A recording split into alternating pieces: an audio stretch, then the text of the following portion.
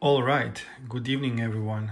This is just a short update regarding my migration project from Spartan 3 to Spartan 6.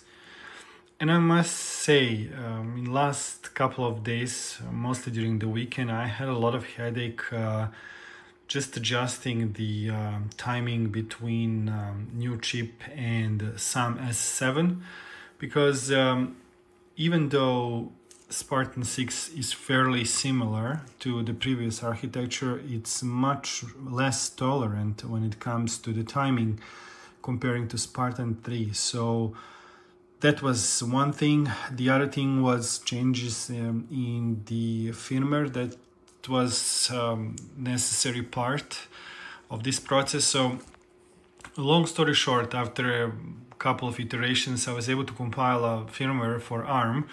I'm now talking about the C firmware for this particular part. And what we can do right now is, it seems simple and trivial, but it took me at least 2 days to kind of wrap it up. We can access the SD card via ARM. That wasn't anything special, but then we can use a special clock to sync with Spartan 6, and then push all the bits using SPI to the FPGA chip until the file transfer is done, and Spartan 6 will change the status of the done pin, meaning that it's ready and the programming is done. So I guess I can show you first how it looks like from a couple of perspectives. I'm going to turn off the board, and this is something you've seen on Minimig. Now consider, because this is quite a large chip and different architecture, the size of the firmware is much bigger. For Spartan 3 was around, I believe, 300 kilobytes. This is closer to 3 megabytes. Depends on the compression level, and this and that goes from, let's say, somewhere 3 all the way up to close to 4 megabytes. This particular Minimig core is slightly shy of 3 megabytes. So that's why the whole process will last slightly longer. And if I turn on, you will see the standard programming, and usually this is like 3 seconds on older version. Using Spartan 3 now, you can see it's much longer. This can be faster, and that's done. Power is not going up because Minimig core is not done yet, the migration. I need to change mostly clocking, because the way it's done right now, IC cannot route the clock signals well. There is a big delays, and timing is not right. And all in all, I think comparing to Spartan 3, Spartan 6 is much less lenient when it comes to constraints and the timing, as I said. So I'm actually doing that right now. I think that's going to be just fine. I may need a few days, and hopefully there's no reason not to have Minimig up and running here, Minimig core, up and running within a couple of days, hopefully. Famous last words, but it seems promising now. So let's see how this looks like from the perspective of the oscilloscope. So I'm going to power off. Then I'm going to use the probe. Here there is data line for Spartan. So I'm going to turn it on, and quickly I'm going to probe here so you can see the action. Now there is a little bit of empty space like this. You can see it's still programming, but it's nothing happening until the end. That's because the file itself is kind of empty at the end. And that's quite normal. That was also a reason for concern, because I didn't know what's going on. At some point I would see transfer going, but I couldn't see any data coming through the line.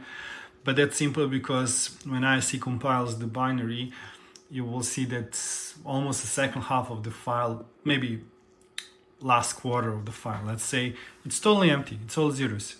And then at the end there is a little bit of data, probably signifying just the end of the file, end of the transfer. And even if you do it again, if I try to do this again at the end, you will see a little bit of, let me just do this again. You will see that end of the file. So now transfer is still going until now. You've probably seen it. Hopefully the camera can catch that. Another thing I can show you is from the perspective of the, I have a serial cable here and I'm looking at the debug console. And you can see this, let's try to reset console so you have a clear reset terminal. So you have a clear picture here. I'm going to turn it on and you can see the cores being moved all the way to the end, and second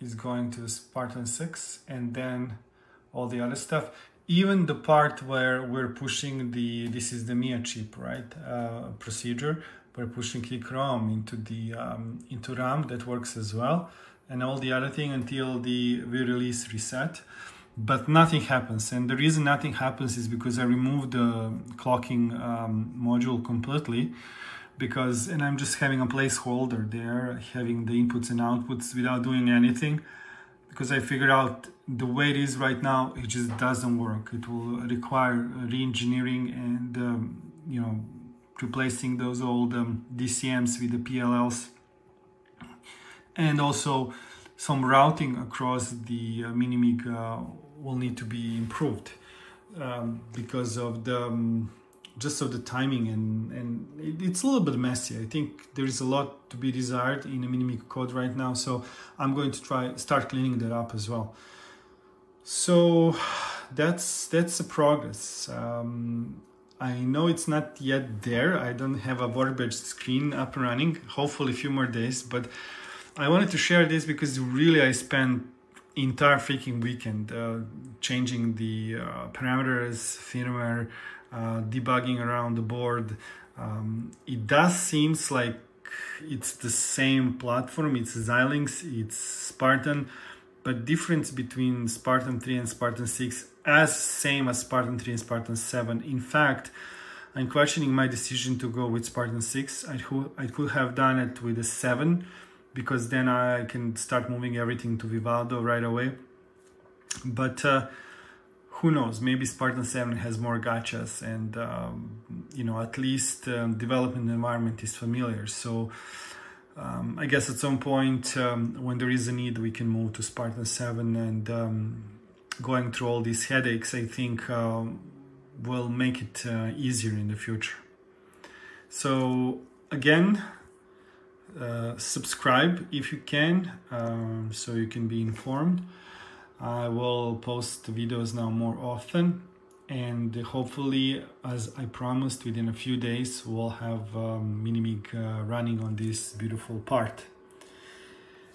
Talk to you soon. Bye bye.